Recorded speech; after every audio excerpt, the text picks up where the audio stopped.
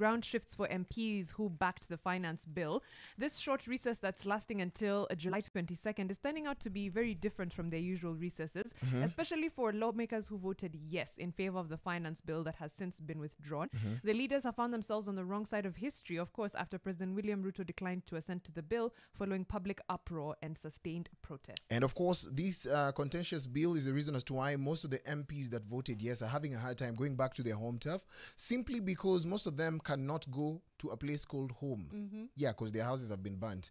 I'm not going to mention the names, not to trigger the people within the area, but we've seen some MPs actually lose their houses from fire. Some are not able to even address their parliamentarians. A crowd, yes. One of them is from Webuye. I'm just going to say Webuye. And he's trying to address people. Na mtu akatokea huko na kijiti, gave him a good clamp on the head, you know. And it looked funny on a video, but I'm just looking at the situation whereby if now that's the tone, it means that people are clearly stating what they do not want.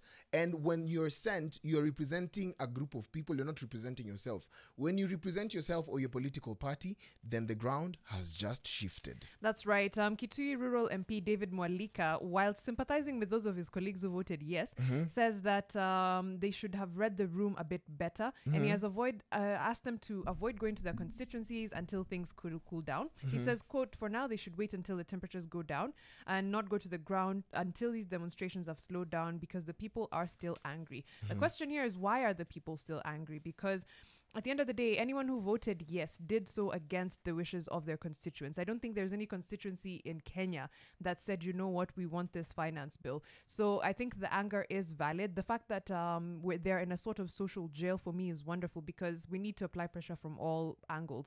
If they can't address a church, they can't address a Harambee, they can't address their constituents at a rally, they can't go quote unquote launch projects, then it means that they feel the impact of their decisions. And it's a good reminder that they are in parliament, like you said, to represent people and not the executive. And I'm telling you, this two-faced branding is actually really difficult, because the president, even in his address, praised, not even on one occasion, twice, praised the members of parliament who voted yes, and termed them as heroes, but critics branded them sellouts. Now, critics are not just critics. Critics are also the constituents who are being represented by these men and women. The electorate. I don't know what you think about this. You can actually grab yourself a copy of the Daily Nation. Page 3 has finer details about that.